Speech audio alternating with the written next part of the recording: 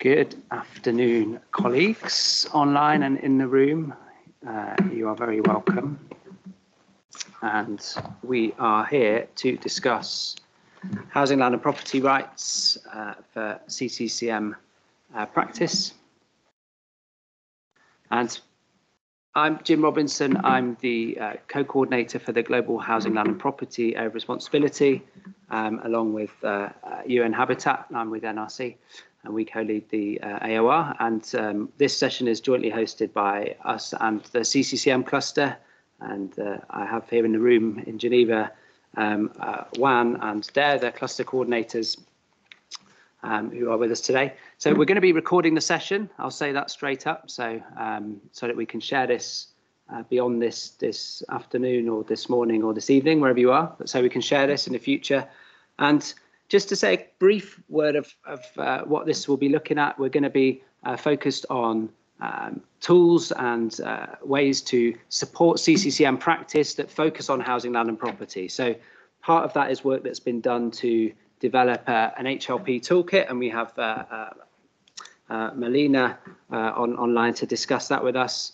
We have Abire Lopez, who's the Global HLP Advisor for IOM, to also talk about what HLP looks like in CCCM practice, as well as to offer some insights into other training that's coming up. And I think I even have a slide with the agenda on it. There we go. So you can see. And just a couple of small kind of housekeeping comments, really. I've said we'll be recording. If you're in the room and want me to pause at any point, just say, and I will. We're going to have plenty of time for questions and discussions. So this is about getting some feedback on something we've been developing, but also hearing your thoughts on what we're presenting here today. So please note down any questions you have. Of course, online, please use the chat function to either set out questions or to introduce yourselves. And yeah, so we'll have time for discussion at the end. And but before I go any further, I just want to say, yeah, welcome. Thank you for being here. We're going to hear now from Dare Hayu, who's the cluster coordinator for CCCM from the UNHCR side, and he's going to talk to us a little bit about HLP and CCCM, sharing some thoughts on why it's relevant. Dare, over to you. Thank you. Good afternoon, colleagues here and colleagues online, wherever you are. Good afternoon, good morning, and good evening. First, I don't know what does the red light here means, whether the mic is open or not, but I assume that colleagues on the other side are able to hear us from here. If you could confirm, that would be great. Yes, all right, thank you. Well, first, again, let me just introduce myself. I'm one of the two global cluster coordinators for CCCM. One is sitting here next to me from IOM, and I think I know the majority of the colleagues here and many of the colleagues who are joining us online. Jimmy, thank you for giving me and for giving us this opportunity, first of all. And second, thanks to the colleagues who have been working very hard on developing different tools and guidelines to enlighten our way in the HLP field for CCCM cluster in particular. It is very difficult to tell anyone in this room things that they don't know. It's not easy to know where to start. But I just wanted to drive some of personal experiences and thinking for us as a global CCCM cluster on the HLP aspects. Is first, why it is important. The CCCM is cross-cutting by nature. It is a very interesting work that we do, but also sometimes the challenge that there are some important and integral aspects of CCCM where we cannot move if we don't really take them into consideration. And one of these very important pillars is the house, land, and property. In particular, the thinking that I see why this is very, very important, because in the IDP context, the vast majority of the areas we are covering are informal IDP settlements.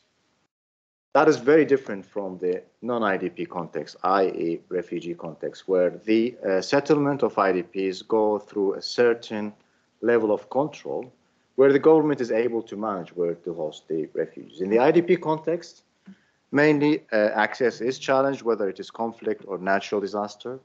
And IDPs often don't have many options but to identify a location for themselves. In many, many cases, the location that is identified could, in some cases, start as an issue where you don't have HLP aspects, but sometimes it expands by default because this area is one of the few safe areas. It expands, then you will find yourself in a situation where you have lots of house and landed property.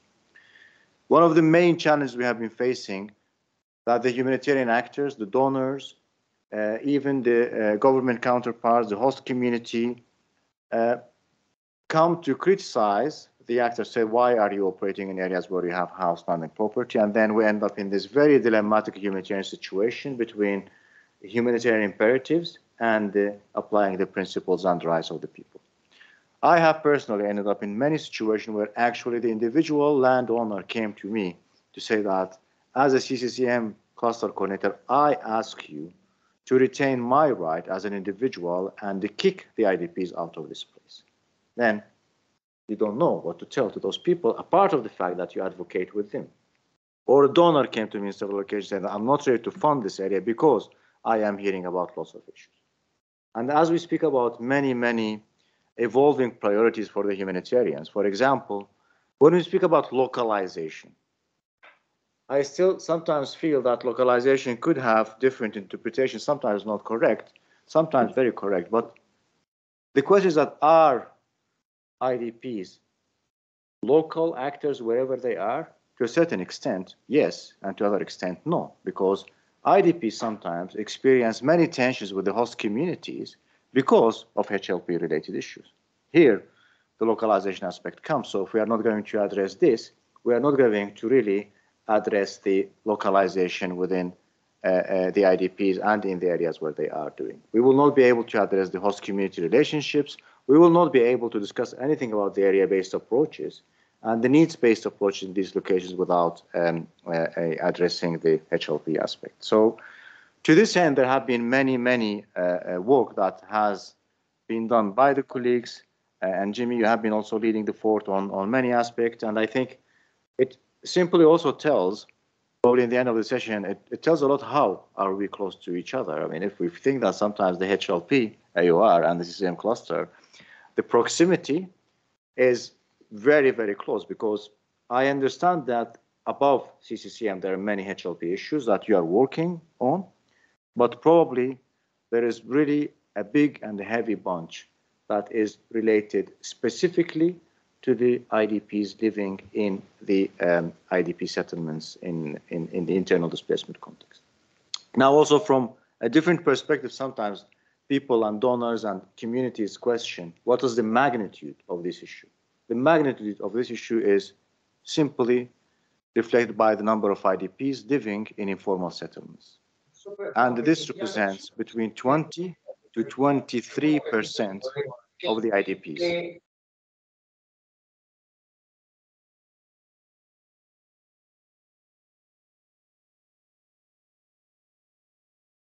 We cannot hear you anymore. You're muted.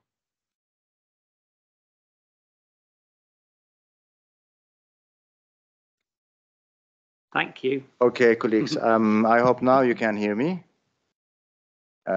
Great, thank you, Medina. So the magnitude, I don't know where did you stop hearing me, but the magnitude is very, very high sometimes. We really should not undermine it, because the total number of IDPs, according to our 2022 analysis, that live in IDP sites is between 20 to 23% of the total number of IDPs. So basically, the work we are doing is addressing the needs at least of the quarter of the total displaced communities. That is very, very large number. I think what we are looking forward is to bring these guidelines, these tools that we have worked into a practice, really start first piloting them in different countries, but also make sure that they become a part of our training packages, our briefings to the donors, and our also briefings to the new cluster coordinators, sector coordinators, whether at national or subnational levels, so they are fully aware of this work that has been developed by the different colleagues and are able to implement it. But in the meantime, I think also part of it still remains as a work in progress, as a living document, because we have to accept that there is always a space for us to learn from the different contexts and to see what would be the best ways and the best practices to address them. Sometimes still there are new methods that we are hearing from the colleagues in the field and local actors on how to improve our response. So we have also to be very much open and recipient to hear and learn, adjust, and change as needed. With this, if you allow me, I will stop and hand back the mic to Jim. If any colleague also has any questions, please, you lead the sessions. We are staying here, so it will be very also interesting for us, and we will learn from you about your points and the questions. So over to you. Thank you. Yeah, thanks, Dare. Thanks for those comments. I think it's worth sort of reiterating how, although, you know, in the coordination and cluster system, we have the HLP AoR sits within the protection cluster, but, you know, very often where the work around HLP gets really real, as it were, is working with shelter colleagues, with CCCM cluster colleagues, you know, really who are engaging with communities on the ground, facing the challenges firsthand, and are often a really brilliant way and source of understanding what some of the key issues are. So, like, I know on my recent visit to Somalia, it was the CCCM colleagues who were highlighting some of the issues that we were then trying to respond to, you know, both as NRC and other organisations, but with the cluster as well. So this is a partnership that's necessary as cluster and AoR, and something we're looking to sort of deepen and develop and find good ways of working together. And just worth stating as well, the questions that come from CCCM colleagues are often the real sort of cutting edge, sort of leading questions that we need to really consider. So please keep raising the challenges you face and the questions that come up, and we need to try and find responses to those from the HLP side, and of course, like, looking broadly to see how we can do that better. So yeah, really appreciate that. Thank you for those words. And yeah, before we hear from Ibire and Melina on some of the tools that we've been working on, just want to mention that we'll be then turning to colleagues from South Sudan, Mozambique, Honduras and Peru to hear some of the experiences of working with this toolkit or ways in which it could be useful. So it'll be great to get those perspectives, and I'm really pleased that Melina has worked so hard to get them here today. So thank you for that. And yeah, I'm going to hand over now to, let me just check my schedule so I get it right. Yeah, Ibire Lopez, who's the Global HLP Advisor for IOM and also supports the Global Shelter Cluster as well on HLP. Ibire, over to you. All right, thanks, Jim. It's a pleasure to be here. I am going to try to talk a little bit about what I see on the field in terms of HLP and CCCM, a little bit of the challenges, but also a little bit of the things that these different countries and emergency responses have in common when it comes to HLP challenges and issues that CCCM responders face. So I think there are three grand themes. The first one is due diligence. Due diligence is so just let me do a caveat here. I'm going to say a lot of things that many of you know, but because I'm not in the room there, I don't know who is there. So I'm going to assume that some people benefit from my explaining some of the basic ideas. So due diligence is the practice of verifying land ownership, verifying land rights, and making sure that a piece of land, for example, has who owns and who has authority over a piece of land. That's what's due diligence. So due diligence is one of the themes. Security of tenure is the other theme that permeates CCCM, and the other one is eviction, protection against eviction. Thanks, Jim. I'm very honored by that.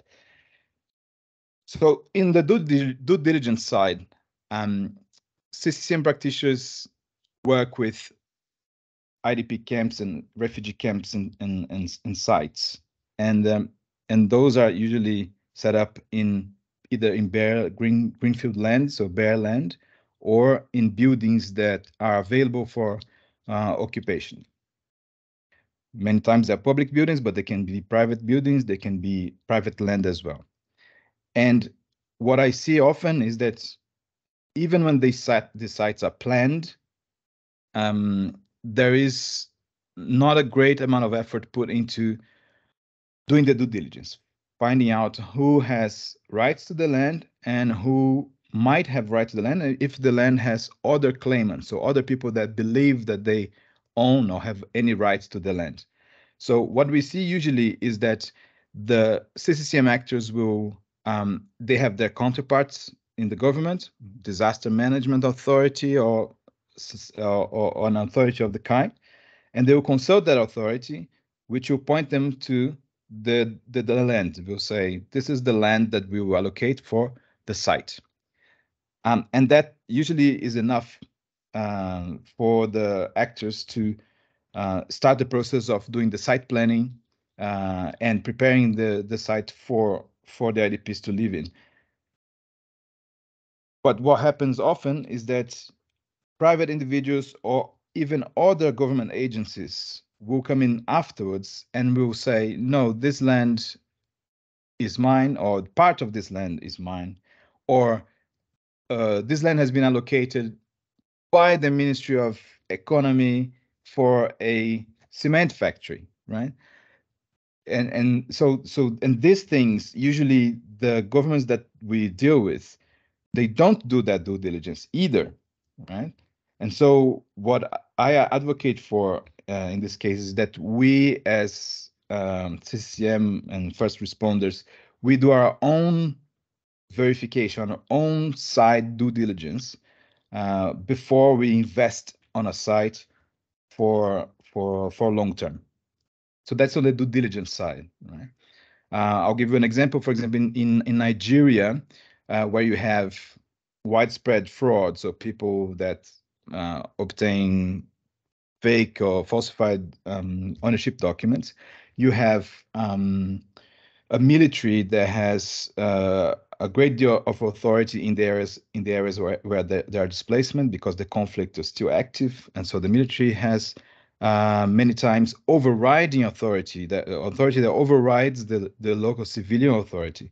So it doesn't matter how much you negotiate with the local civilian authority and how much permission they give you to use a piece of land or building, the military can always come after and say no, right?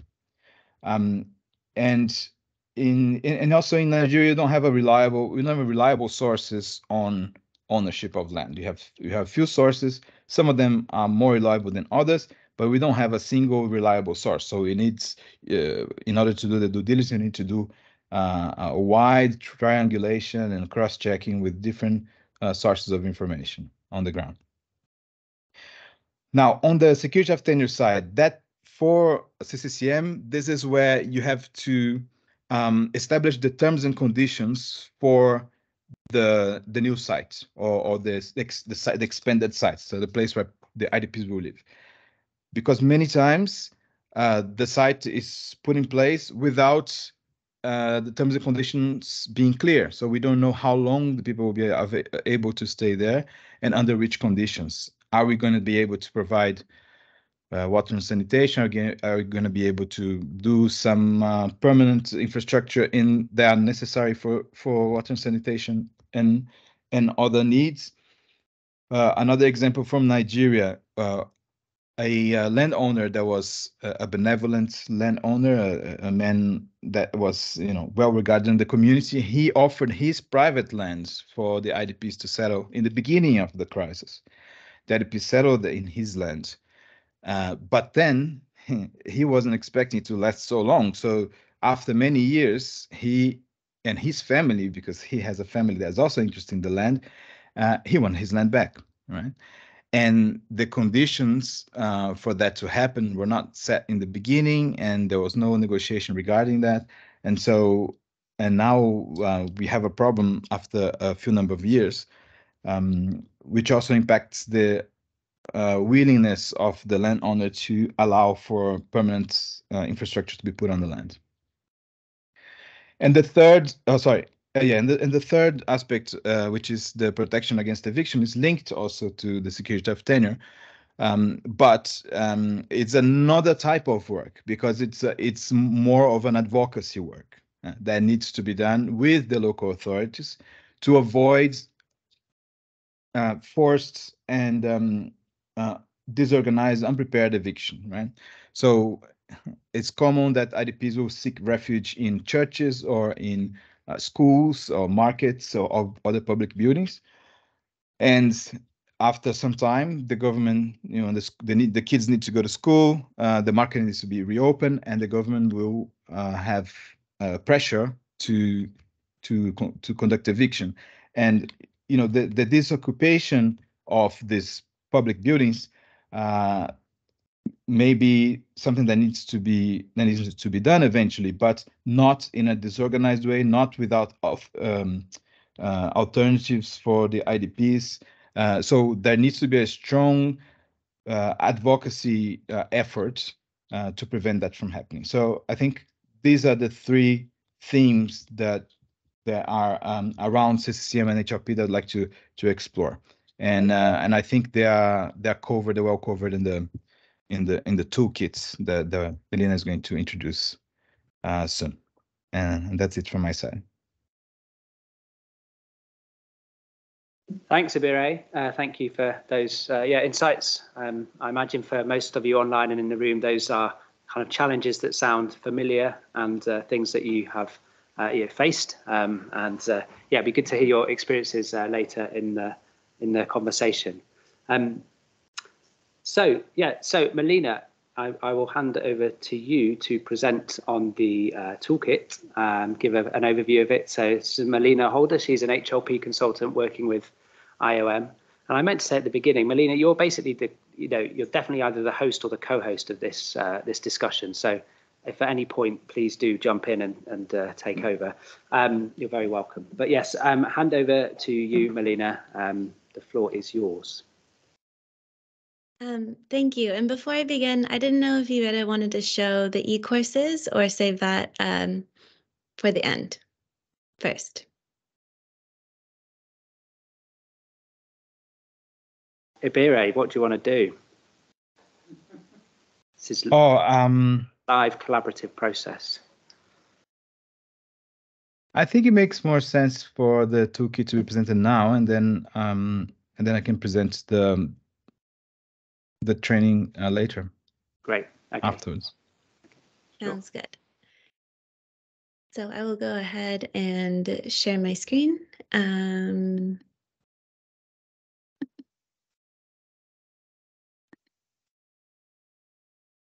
So thank you, everyone. As Jim and Yvette mentioned, my name is Melina Holder, and I provide HLP support to IOM, Shelter, and CCCM teams. I'll be providing a preview of the toolkit, the HLP toolkit for CCCM practitioners, and also a sneak peek of the CCCM cluster website, the online version of the toolkit, which should be available within the next week or two, that we're very excited about. So I think some of you in this room have already either been introduced to the toolkit or seen a presentation, so I won't go too deeply into the background and methodology and structure, but we do have like a 4-minute explainer video that goes deeper into that information that we can disseminate after this presentation if need be. For those of you who have not been introduced to the toolkit, it was a collaborative effort between the CCCM cluster and the HLP AoR working group. The goal of it was to kind of pull together any HLP resources, tools, and guidance that could be relevant to CCCM practice, to kind of put together guidance for addressing HLP issues in different types of CCCM phases. So from project planning, like due diligence, as Yvette was talking about, to camp closure and transition, responding to evictions, or overcoming disputes and conflicts. So I will just go right into it and kind of provide an example of how it can be used, and then I will show the online version. So as you can see, the toolkit is structured in a way that there's an introduction to the toolkit that goes deeper into the methodology and background. An overview of HLP and CCCM, kind of speaking to what Dara was talking about, the overlap, the importance of engaging between the two, different roles and responsibilities. And then the bulk of the document is centered around these thematic areas. So again, as Yvette was talking about, due diligence, community representation and participation, women's inclusion, conflict management and mediation, camp closure and transition, urban displacement, eviction response and relocation, disability inclusion, and then a section for further reading. So to show an example of how it can be used, you could go through and see what thematic area you were interested in. Maybe it's conflict management and mediation. You can see a set of resources and tools that are available in these thematic areas, as well as an overview that will kind of describe the relevance of conflict management and mediation to HLP and CCCM. So maybe land tenure alternative conflict management is the resource that seems to be the most relevant. Each thematic area contains a context and a summary. So the context is intended to kind of briefly tell the reader if this resource is relevant to them. So in this case, it could be useful for CCCM practitioners operating in areas where there are multiple types of tenure arrangements and where there are disputes and needs for mediation techniques. If that context seems like it's relevant and you want to know more about the resource, you could go to the summary, which is really intended more to be a roadmap to the document rather than summarizing the content of the document itself. So highlighting the important and relevant information and showing exactly where in that document that information is. So for example, to see a useful diagram illustrating the multiple layers and dimensions of land tenure conflicts that could be useful for CCCM practitioners, by the footnote, you could see that that would be on page 17 of the document. And then you could scroll to the bottom and be linked directly to the document itself. To show an example of the due diligence resources and tools, if this was a thematic area that you were interested in. Let me get back up to the due diligence section.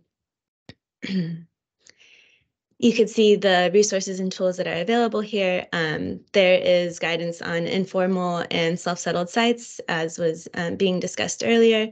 Maybe you're interested in knowing more about tenure. So you could see that there's demystifying tenure for humanitarian practitioners. The context is a little broad here. So CCCM practitioners that rely on using buildings or land, property or natural resources. So if you're unsure if this applies to you, you could go to the summary again and see kind of what useful information is there. So there is there's a chart providing detailed best practices for keeping records and working with third parties to verify information or assisting in dispute resolution. And again, from the footnote, you can tell exactly in that document what's in that document and where it is, and also the different scenarios that are provided. So this covers scenarios on burial sites, multiple claimants to a parcel, in places that have informal rental agreements. And then to show an example of more of the tool-based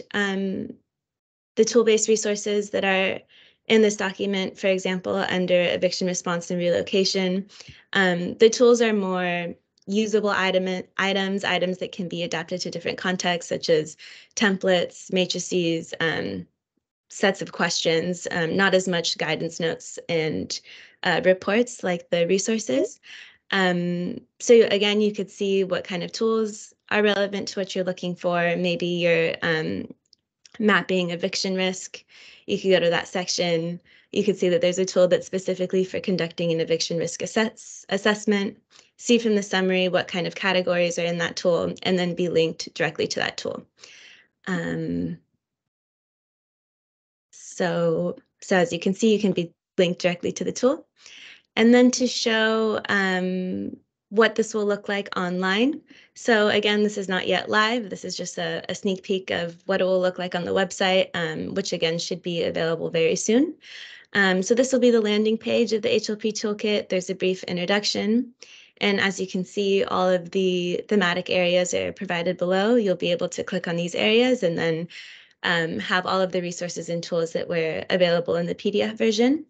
And when this is live, you'll be able to click directly on it and be taken to that thematic area and everything that is provided in it. But for an example, here, here's the due diligence landing page. So there's the overview on why conducting HLP due diligence is important for CCM practitioners, and kind of the connection and relevancy of the two. And then below, you can see the tools that are available, and each tool contains the context and summary that is provided in the toolkit. And then below will be the resources. So when you click on View Resource, you'll be able to see those context and summaries again, and then the link to the document or the tool will be provided. So we'll now hear the country operational perspectives of the toolkit, including how practitioners see the toolkit being used in practice, any recommendations or feedback for increasing its usefulness or adapting the toolkit to specific scenarios. And we will first be hearing from Keziah Barasa, who's the HLP AoR co-lead and HLP National Project Officer with IOM South Sudan. And again, for a more detailed overview of the structure and background and methodology of the toolkit, we do have a video and a guidance note to complement the toolkit that can be disseminated after this. So thank you so much, and I'll go ahead and hand it over. Sorry, Melina, just before Keziah comes in, I just wanted to to point out that the toolkit was funded by GFFO, and so was the e-course, the HLP e-course that we're going to present after Keziah's presentation. Thanks. Keziah, the floor is yours. And I will get your presentation up. Just one moment. Hello, everyone. Thank you, Melina and Ibere, for the introduction. I am Keziah Nasipondi. I work with IOM South Sudan Mission and also serving as the HLP AoR co-lead alongside NRC as the lead and HDC as the co-lead. I am pleased to be here today to share on South Sudan HLP operational context. South Sudan faces numerous challenges related to HLP, which are preliminarily caused by decades of conflict and displacement, weak governance, and limited access to justice, posing many challenges, among them being what you're seeing before you on the screen today.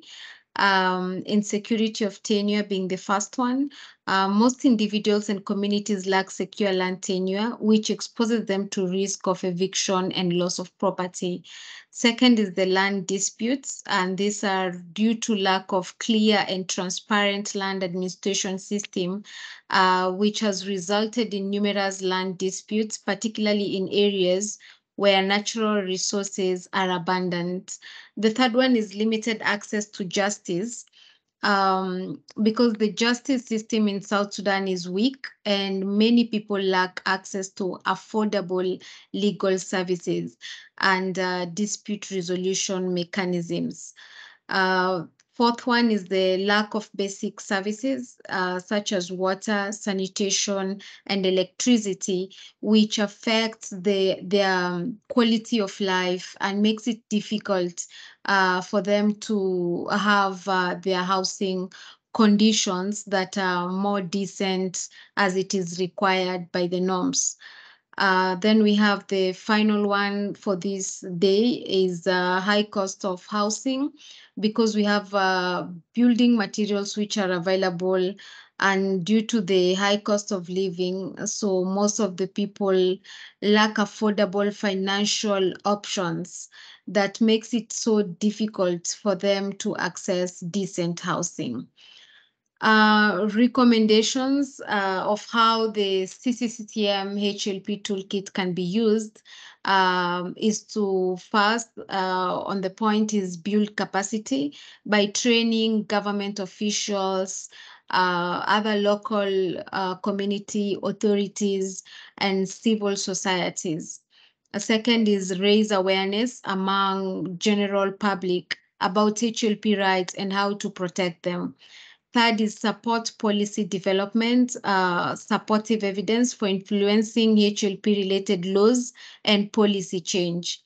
Currently in South Sudan, we have reported this to some of the previous HLP AoR global sessions about the current draft South Sudan National Land Policy, which is, we hope that soon it will pass into law, but we'll keep on updating, which will be a milestone for the South Sudan context. Then we have the fourth one being providing guidance on dispute resolution by introducing mechanisms or tools to resolve disputes at the local levels or as a way of strengthening the local system. Finally, we have improved service delivery in complex HLP context, especially given the fact that South Sudan is a volatile context with a lot of unpredictability due to the recovering from war and some parts still experiencing the unrest due to the fact that some of the civilians are still holding arms, and this undermines the call for ceasefire. Then it will guide on navigating different types of tenure arrangements to provide essential services. That's all from my side, and thank you for listening. Over to you, Melina.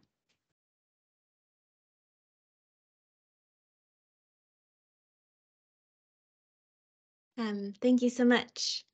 So I think we can go into the next presentation, which will be Richard Orkello, who will be presenting IOM Mozambique. And I will go ahead and stop sharing my screen.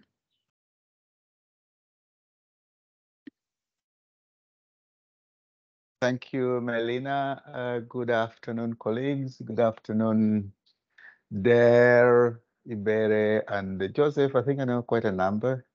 Recently moved to Mozambique. And Jim, of course. And Jim, I talked about you the other day in a HLP working group. And I might invite the two of you and Ibere here, to help us to demystify some of the HLP issues we're confronted with. Arrived here 3 weeks ago, and what I learned recently, one of the districts, the authorities are allocating plots of land to the IDPs who wish to return or resettle with a fee. But there's nothing documented, there's no security of tenancy. So even if you pay that amount of money, the likelihood of being evicted is quite high. Quite a number of IDPs that were in a displacement site that is prone to flooding were relocated by the authorities. Again, they simply verbally allocate land for them to set up plots in the host community agricultural land, what they call the mashambas. 2 weeks down the road, when the shelters have been pitched up, then most of the IDPs have been displaced, and then they have to go back to the sites that are normally flooded. These are some of the issues that we are confronted with, and the working group has just been reconstituted the third time. Of course, it's co-led by NRC and UNHCR, not really the protection cluster, but the UNHCR. A number of years they would reconstitute and then would crumble, they would crumble. But last week was our first meeting where we put to task to do a number of things. One, to have a proper analysis to understand the HLP issues that are affecting the IDPs in Mozambique. And I should have said in the beginning that the conflict displacement only happened in northern Mozambique, in one region called Cabo Delgado. Other regions are pretty stable apart from the natural disaster. So mainly those affected by HLP issues are conflict displaced IDPs. So we're also developing 4Ws. We want to understand who is working on HLP issues here, but also to look at the activities, but also the activities that you're doing that affects the IDPs. We also planning to do a presentation of the toolkit. Our next meeting is in May. On May 4th, we will be presenting the toolkit. Then I will have to reach out to Melina. Again, thanks to Ibere for making it very simple, the 3 thematic areas that you've presented in the beginning. So just to summarize, my talking point is that there's enormous HLP issues in northern Mozambique, but then the working group is not as strong as it should have been. But there's good appetite for us to take the HLP issues ahead. We will also have the co-lead of HLP to have a presentation to the CCCM partners, because one thing that really happened, a site is identified, we do the site planning, we do not do the due diligence whether there's going to be permanency. A plot of land is just allocated to a family without consideration, because this is more an agrarian society. They depend on agriculture. If they are not able to access agricultural land, and they don't have that security of tenancy, is a little bit problematic. One of the sites, the government has stopped humanitarian distribution of food and shelter items. There are over 74,000 IDPs. A quick analysis of this community realized only 2,400 have access to agricultural land. The rest depend on humanitarian aid and will be forced to either return or to go to cities to beg. So if the HLP issues are not handled for this kind of population, about 70,000 of them, so we would have a big issue to deal with. So briefly, that is my learning of the weeks here. Thank you again, Melanie, over to you. Thank you so much, and thank you for sharing it with your colleagues and sharing the context for Mozambique. And we will next hear from Carlos Galindo, who will be sharing the context from Honduras. So thank you, Carlos, for being here. Thank you, and good afternoon, and good evening, and good morning here in Honduras and Central America. It's around 6:46 a.m. I will share my screen.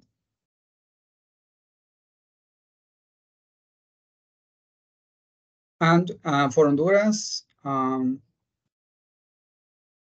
the HLP operational perspectives, Honduras is under 3 scenarios: hurricane and tropical storm, migrants in transit, return needs, migrant Honduras from National Honduras from the United States and Mexico. In the photo on the left, you can see a camp for IDPs in response to tropical storm Eta and Iota that impacted Honduras in 2020. This land was private. It was leased by the owner to the local municipality, and they only for 6 months maximum. This is the map of Honduras. It's located in the heart of Central America, especially most of the north of the country is impacted by hurricanes and tropical storm, but we already have migrant in transit, people coming from Haiti, Cuba, Venezuela, and Ecuador that cross the south border between Honduras and Nicaragua. That is the second scenario, and we already have returning migrants in the north of the country. Some photos from flooding caused by tropical storm Eta and Iota. In 2020, more than 1,000 collective centers were habilitated as temporary housing, most of them schools. And regarding to the CCCM Housing and Land Property Toolkit, section 3.1.2 mentioned that schools are the riskiest type of public building for eviction. And the government are looking for a school. They are looking for some center like community centers or some spaces for the community, but there's a challenge because the infrastructure is not enough for all the country. But they are changing, not using more any schools and using community centers. This is the second scenario in Danlí, Honduras, the south of the country. A religious center used as housing for migrants in transit from July 2020 until January 2023. But at the end of the last year, the Catholic Church sent a letter to the government and said this center cannot be used anymore as a center for migrants in transit. So the government was looking for another land, and a land was donated by local municipality of Danlí to the National Institute of Migration. And regarding to the toolkit for a similar situation in the future, will be useful to use the eviction tracking template mentioned in section 3.7.3 of the CCCM HLP toolkit in the case of the shelter in the image.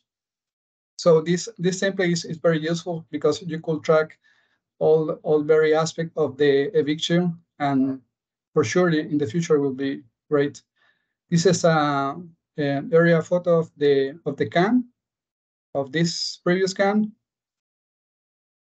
and they are using, this is the camp installation for migrants in transit, using RHU units. The capacity is for 400 migrants in transit. They stay only 1 or 2 nights, and they continue to go to the United States. But we also have returning migrants from Mexico and the United States, Honduran people. There are 2 main collective centers for temporary housing of this population. They could stay 1, 2, or maximum 3 days because they coming back to their communities. In Camerre Omoa, for example, this is one of the centers. It's a property confiscated by government due to money laundering and converting a point of enter and temporary housing for Honduras returnee only adults by bus from Mexico. And I want to mention that Ibero Lopez already mentioned that the government said to the UN agency and some other organization that you could do infrastructure work, but only temporary works because of this property. And the second is a collective center, also belongs to a governmental institution focused on children and receive family units and accompanying children returning by airplanes or buses. The main challenges for Honduras: the insecurity of tenure, land dispute, legal insecurity, a lack of basic services in rural areas, especially in the south border, in Danlí, and the picture that I already presented to you. And the cost of housing has increased 45 until 50% in 1 years. Is because most of the construction materials in Honduras are imported, but also a lot of qualified workers, for example, a technician, mason, electrician, are emigrating to another countries, and especially United States and Spain also. The toolkit can be used for build capacity, for sure a workshop for CCCM members, and IOM is leading the CCCM cluster here in Honduras, and the co-leader is the Honduran Red Cross. Raise awareness, support policy and development, provide guidance on dispute resolution, also improve service delivery in complex HLP. Some recommendation about highlight potential impact of climate change on housing, land and property, also location of settlement in safe area using GIL tools like software like RGs or QGs, and also translation. In Honduras, we speak Spanish, and I think the translation of the CCCN Housing and Land Property Toolkit to Spanish will be very useful. And I know that there in the toolkit there are 8 resources, but maybe the main resources and tool of the 8 thematic area could be translated according to the context of Honduras. Next steps, on CCCM and HLP Toolkit for Honduras. The document has already shared internally within IOM colleagues related to programs that work for return needs, migrant transit, and emergency due to disasters. And the CCCM cluster in Honduras, led by IOM, is coordinated with NRC Honduras, a workshop based in the document Demystifying Tenure for Humanitarian Practitioner, Section 316. And in the next monthly session of the CCCM cluster of Honduras, IOM will present briefly this toolkit before sending it by email to a humanitarian practitioner member when the toolkit is already ready in the website. Over to you, Melina. Thanks.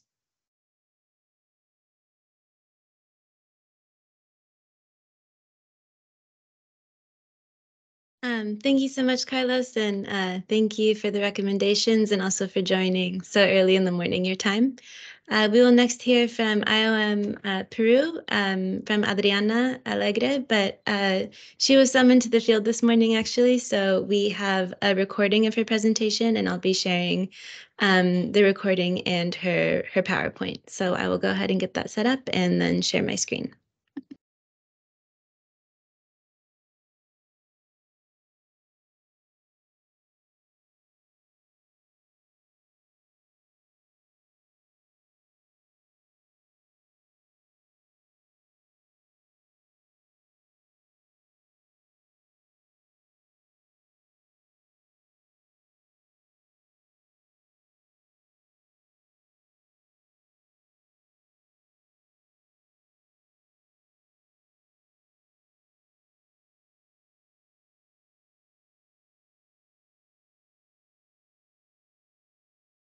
Melina, I think you might have to unmute so that we can hear from your side. Application of the HLP toolkit in Peru. Sorry, can you hear now? I apologize. Yeah, could you be able to start it again? Thanks. Online because we are currently in an emergency response here in Peru. Sorry about that. I'll restart. Hi, my name is Adriana Alegre. I'm the shelter and CCCM assistant at IOM Lima, Peru. I'm thankful with Melina for giving me some minutes to talk to you about the application of the HLP toolkit in Peru. I apologize, I won't be able to be online because we are currently in an emergency response here in Peru. But I will be very short talking about this application.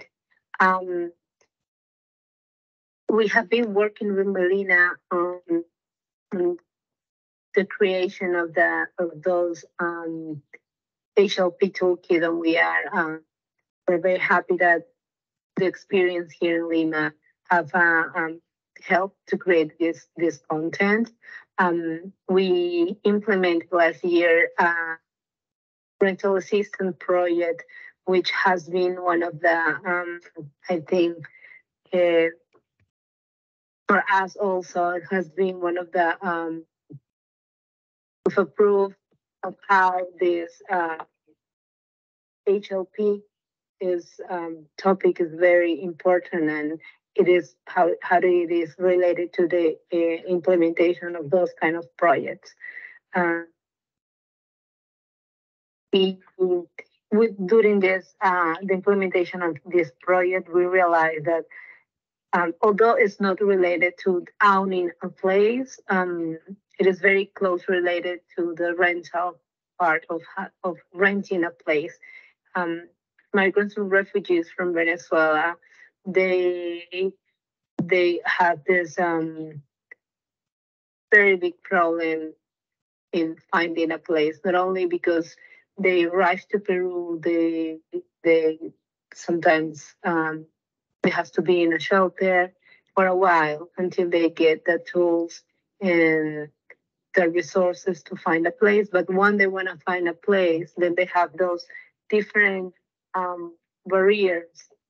For example, the nationality is if they have a lot of children, if I don't know if it's LGBTIQ family member in the family, if there is any disease or disability that it's that make more difficult for them to find a place. So what they have been doing is that they stayed in places that are not safe and then doesn't fulfill the minimum habitability criteria.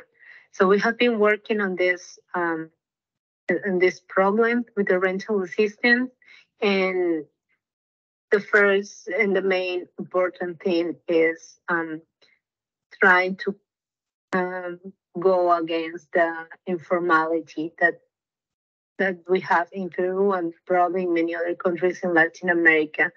The informality in the market is very huge, and either because landlords, which is a local community, they don't want to pay taxes, so they avoid the fact that they are renting a place, and they kind of do it in I don't know, in silence.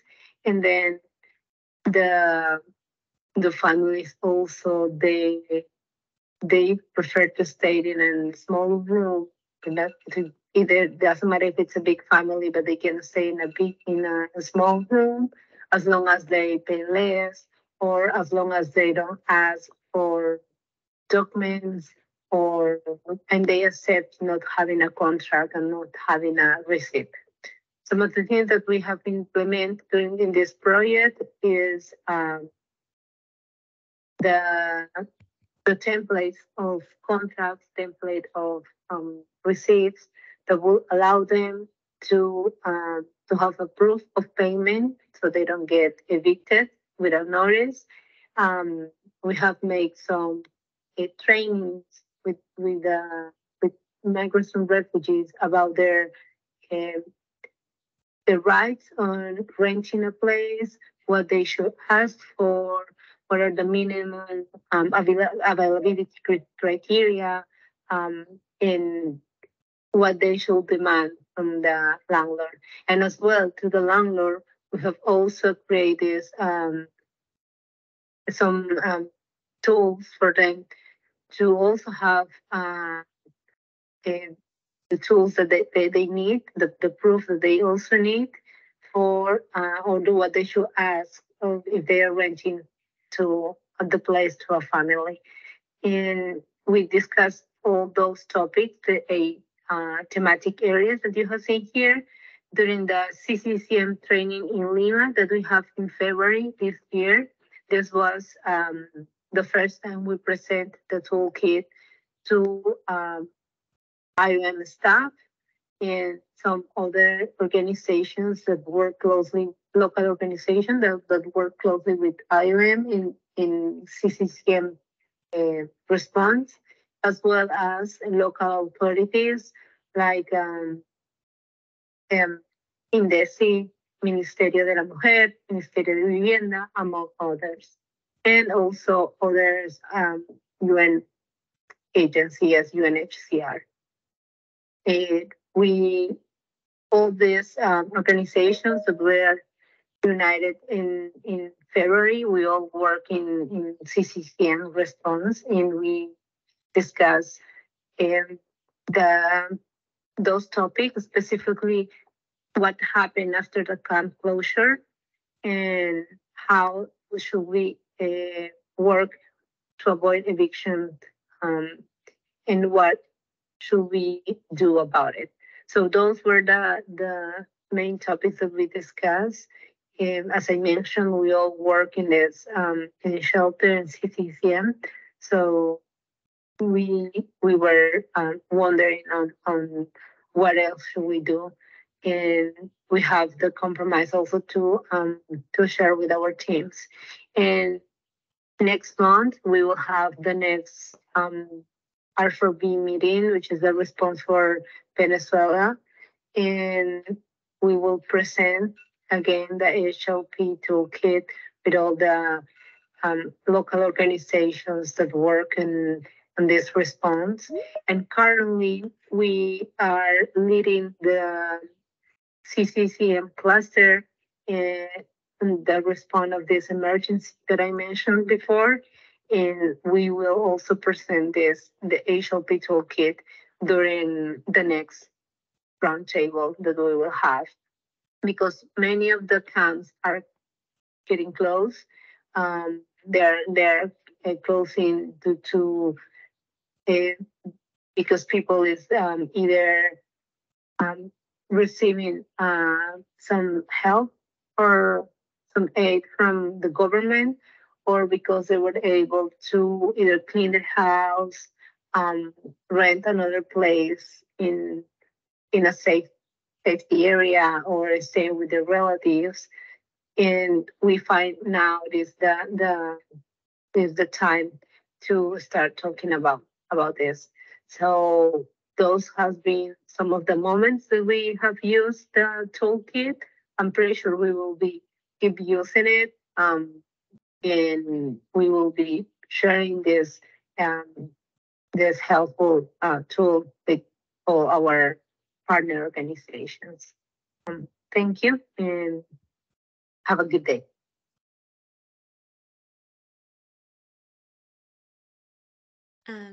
So thank you, Adriana, for preparing that recording and that presentation last minute when she realized that she could not be here in person. And just thank you to Keziah, Carlos, Richard, and Adriana for already sharing the toolkit with your colleagues and taking the time to present your context and feedback on the toolkit so far. And I'll now hand it over to Jim, and everyone online and everyone in the room, kind of open for discussion, feedback, questions. Yeah, thanks, Melina. Thanks, presenters. Really great to hear how the toolkit's being looked at and used. And I think that's, Melina, you said it at the beginning, but worth saying again, this is a kind of a living document. It's born out of acknowledgement that there are so many different kind of tools and guidance and things that have been developed by different agencies, by different actors over many years that could be useful. And we wanted to try and bring them together in one place and then provide some guidance sort of through those. So it's been a sense of trying to consolidate. One of the things that's come up from those presentations is, there's different ways in which this could be useful. So, as part of training, as well as something that you might pass on to others as you're sort of handing things over to them. And it'd be great to get ideas from colleagues online and in the room around how this could be shared more, how you see it being used, what sort of feedback or comment you might have on this whole kind of project, this whole idea. Something that's come up definitely is that request and need to think about translation. And that doesn't apply just to this toolkit. I think it's a real significant issue for many of the areas that we're working in here as well. So that's well noted, and we'll have to look at that and see what might be possible to do with the translation side, because it's really important. But yeah, open to comments, suggestions, perspectives. And I noticed there's some questions been posed in the chat around some issues that we can come to in a moment potentially. But yeah, open to reflections.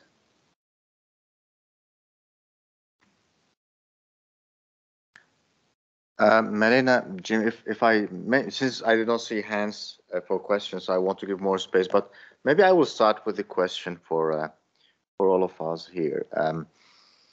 Well, first, really great examples. It just shows how things are being implemented operationally in different places, and we are learning. And then in the end of the day, also it shows the fruit of your great work, Melina, Jim, and all the colleagues who have been developing different guidances. I was wondering, because in a couple of situations, indeed, we always think about the HLP issues between the cluster, the IDPs vis-a-vis the authorities, sometimes the host community, etc. But in a couple of occasions, actually, even potentially created some tensions, and there was a point of discussion between CCCM and the other clusters. And we have been finding ourselves, I personally remember that we had discussions in occasions where IDPs were occupying schools, And when IDPs were living in hospitals, where the cluster coordinators came to us to say, as a cluster, we would like you to come with a statement or with actions to take the IDPs out of these places. And we said, the IDPs are always seen as people we are accountable to serve, people who are considered as people are in need, and the image entirely changes completely, even within the humanitarian actors vis-a-vis those IDPs once they are in these kind of buildings, because for reasons we understand, the other clusters sometimes see that the presence of IDPs in these premises sometimes are hindering the IDPs, the humanitarian actors, from delivering services to other people in need. It looks very complex, but I was wondering whether anybody wanted to take the floor to give us any insights if they have had any similar experiences or how they have dealt with it. Over. Thanks. So who's going to answer that one?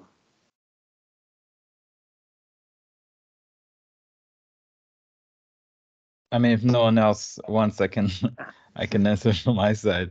There, good question. I remember I went through this in its team, many years ago, 20 years ago, where IDPs were occupying the only hospital in the capital, right? And there was not only an issue for the host community, but also for the IDPs themselves, because they were at risk. There was a cholera outbreak, and they were risking their health by being in that environment.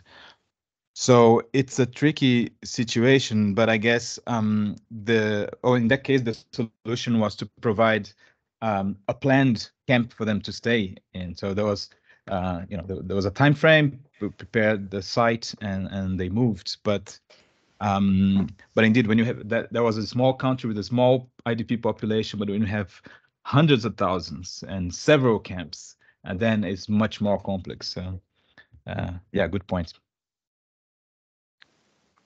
Thanks. I think, is it Jacini? I see your hands raised. Did you want to come in? Yeah, thank you, Jim. Thank you, colleague. Yeah, I've also been in such situation, I think, severally.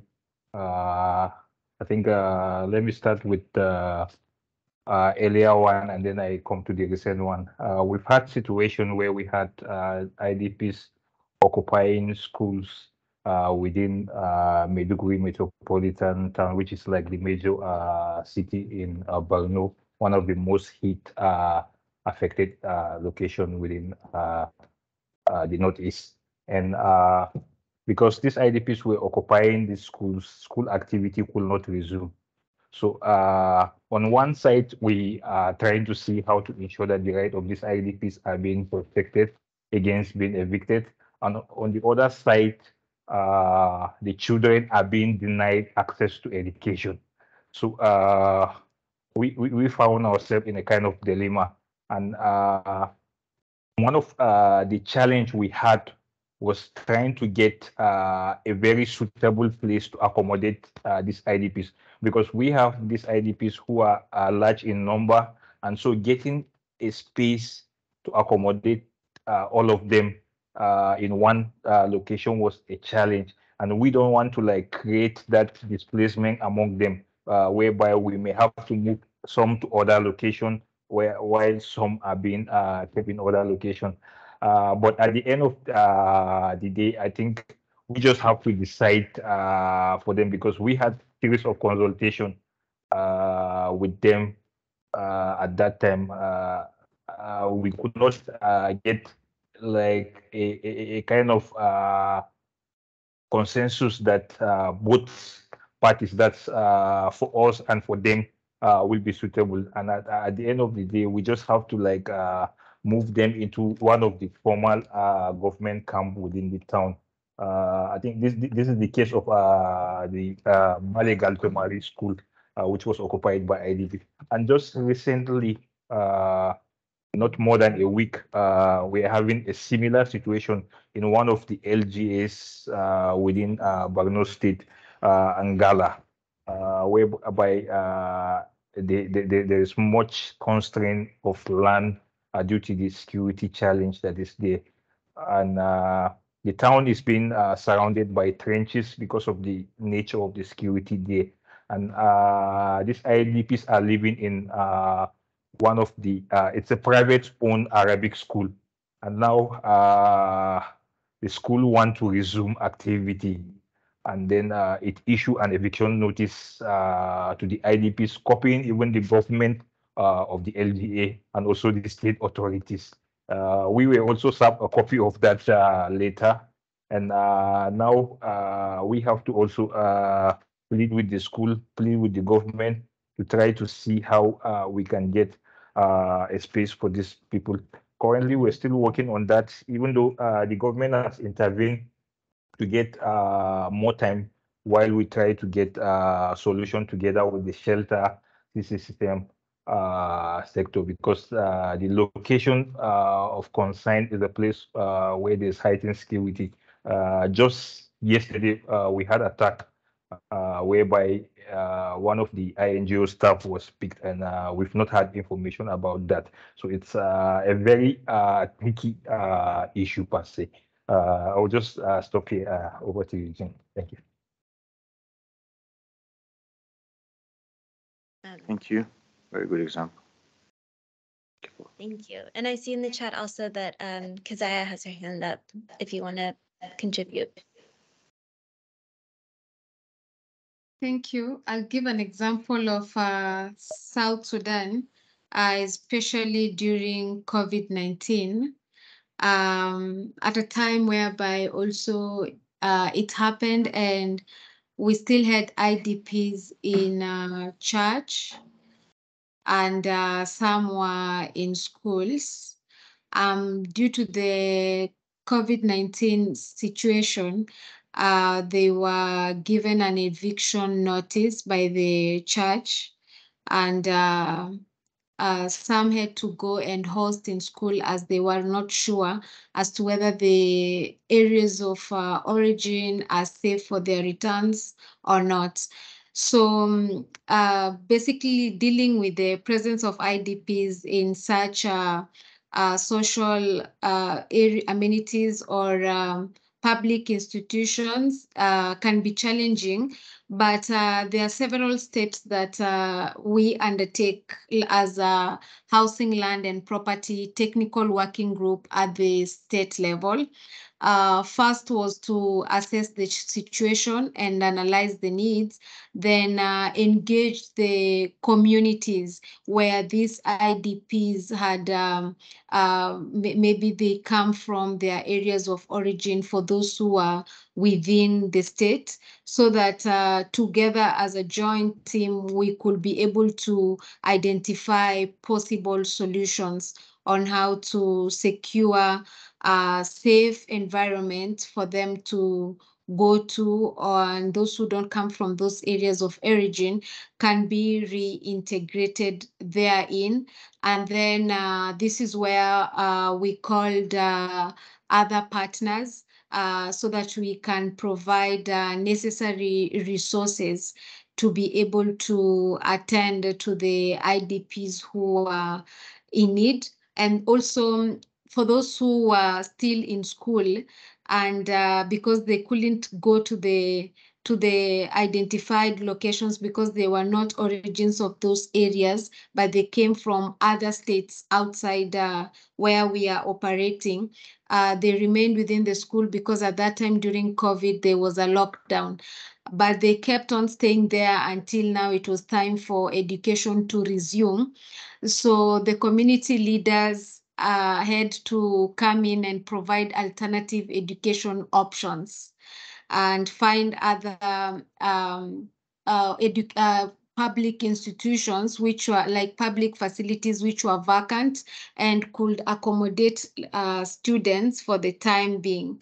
So overall, addressing the presence of IDPs in areas like schools, hospitals, and church is mostly it requires a collaborative effort from the facilities and communities, and then the external support by the stakeholders and also other key relevant actors who are active during the implementation process on the ground. Because I believe like by working together to identify and implement solutions is possible to create a safe and supportive environment for both the institution holders and the IDPs. So this is the approach that we undertook in South Sudan context, especially during COVID-19. Thank you, and over to you. Thank you. Thanks for those. Great question. Some good answers. And yeah, if you have access to the chat, there's some comments in there as well. And Bruce mentioned the CCCM cluster undertaking a joint research project with the education cluster about the use of schools as collective centres. So that could be interesting to read when it is up on the website in May. And get on the mailing list, apparently, to receive it. Maybe tell us how we do that in the chat. It's in the chat. There we go. Perfect. Look in the chat if you want to get on the mailing list. Fantastic. We've got about 10 or 11 minutes left. I want to go back to you, Abire, to ask if you might present a little bit on the training modules that have been developed, because they may well be of interest for those of us here. So yeah, over to you to share something on that, and then again we can have a few minutes of reaction and response after. Thanks, Jim. Yeah, I do hope that they will be of interest. We've been working on this for quite a while, and it's so the idea was to produce a training, sort of an e-course actually, because it's a training with 4 modules on HLP in situations of displacement, and the training is in the form of an interactive video. Almost like a video game that in first person. So you watch a few videos that will situate you in a certain context of displacement, and then you're put in the position of a responder, first responder, that has to deal with land and property issues in the response. So the first module is on HLP fundamentals. Then we have the second one on security of tenure. The third one is return and restitution. So all the issues regarding the land and property that was left behind by the IDPs. And the fourth one is women's access to land. So tackling the issues of women and as they try to recover their rights to the property that they left behind. I'm gonna just explain that we did a soft launch of this training to test, and it's been received well. We released it internally first in IOM and also in the Global Shutter Cluster website, but we will soon be, I hope, in the AoR website as well, and of open access. I'm gonna show you how I'm gonna show you how to play. Let me share my screen here. Can you see the screen? Yeah. So on the website, you just click play. You click play on this one, right? This one is mine. You click play here, yeah, and then you see the intro video, which will situate the emergency. So there will be a breaking news, sort of like a breaking news on TV, and the presenter, there's no sound, but the presenter there's no sound in here, but then the game there's sound. The presenter will talk about this emergency and how the hundreds of IDPs displaced, and there will be the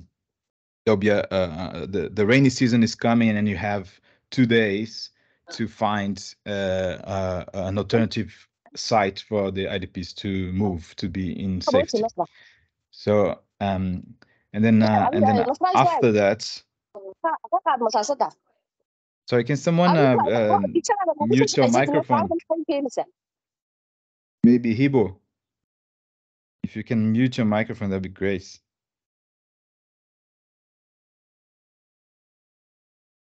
Done.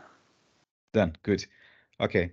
Yeah, and then after that introductory video, then we'll be placed in an office where we receive an email saying that you have 2 days to complete the task, which is to find to locate the land or the building where the IDPs can be relocated to, right?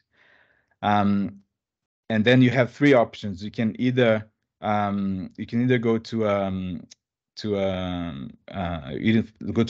empty land. Can you see the screen now or no? We can now. We had your subtle infiltration of shelter cluster propaganda, but apart from that, we're now on to, the CCCM. I'm joking, of course, but now we're back on your video. Right. So this is where, so after the introductory video, you come to this screen here, which is your desk, right? And then you're gonna open the email, and there will be your mission in the email. So they will tell you what you need to do. You read the email, and it's going to explain that the rainy season is coming, and you have to find an alternative site. And you need to get authorization to use the new site for 18 months. So that means you need to do quite a bit of due diligence, but you only have 2 days to do it, right? And there will be a countdown on your time. Then you close the email and you go back to your office, and then on the corkboard, that's where the 3 options are, right? So you can see that calendar, you only have 2 days, and then on the corkboard, that's where your options are. You can go to the abandoned village, the empty plot of land, or the apartment block. And as you choose these options, inside these options, you're gonna have actions that you can take, right? So you can talk to someone, talk to different characters from different authorities, and you have to, and that's how you go through the game. Every module has the same structure, so we have an introduction, and then you have your office and your mission, and that's how you go through the game. It takes about 40 minutes to go through it, to go through the 4 modules, and they are available now on the public website. But we're gonna do a proper launch later on when the game is already on the AoR website. Great, thank you for sharing that.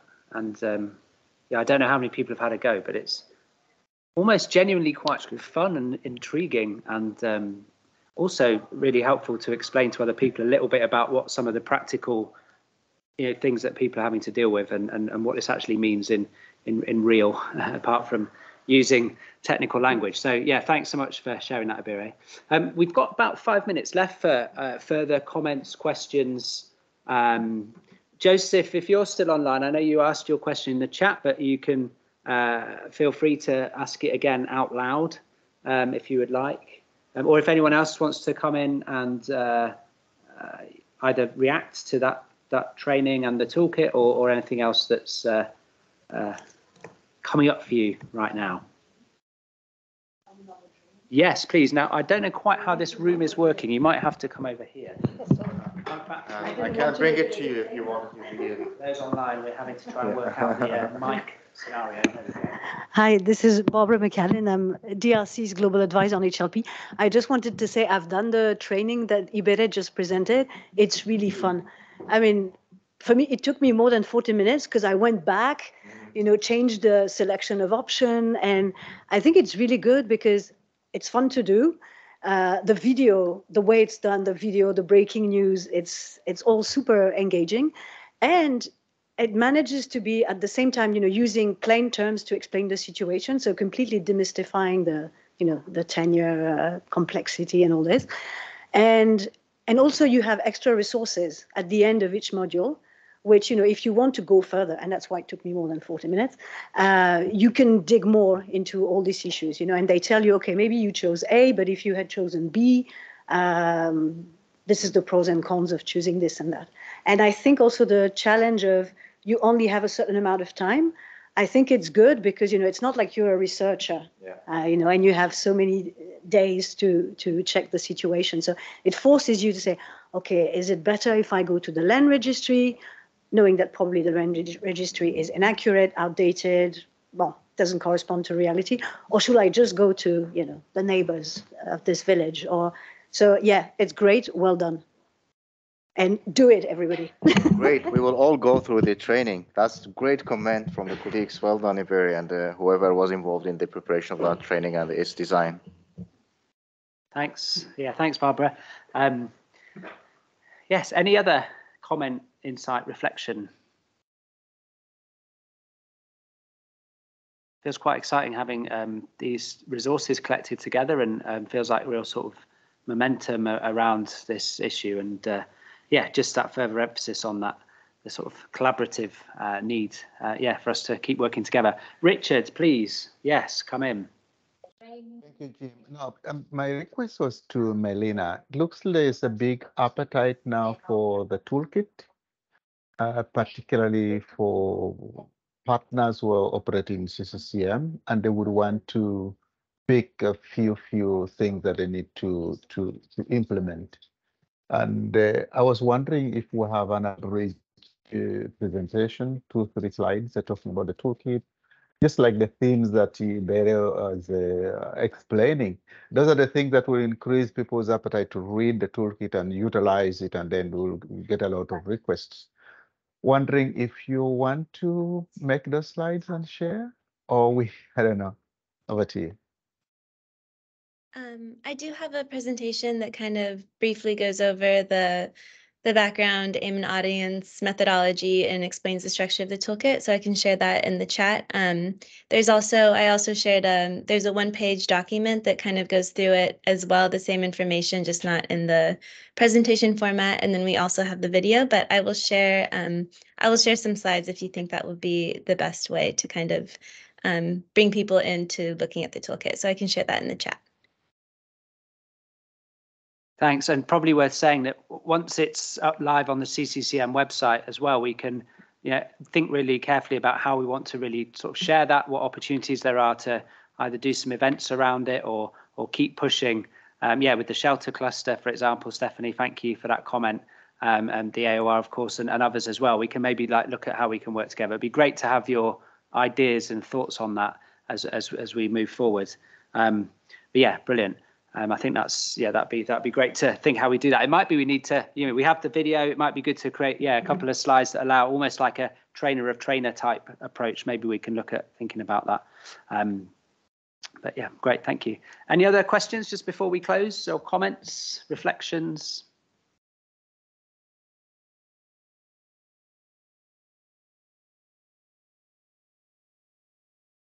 Thank you. I keep seeing various movements, so I can't tell if people are putting their hands up or if they're dancing or whatever it is. But yeah, no, thanks very much to all our presenters for joining us. From all over, South Sudan, Mozambique, Honduras, Peru, and for the others who've spoken. And yeah, thanks so much for a really interesting conversation. And we keep looking at ways to share this and develop it. And it's live document, so inputs are welcome. And thanks everyone for being here. We'll be sharing the recording and the slides, and any other resources, let us know. Great, thank you. Thank Cheers. you, Jim. Thanks, colleagues.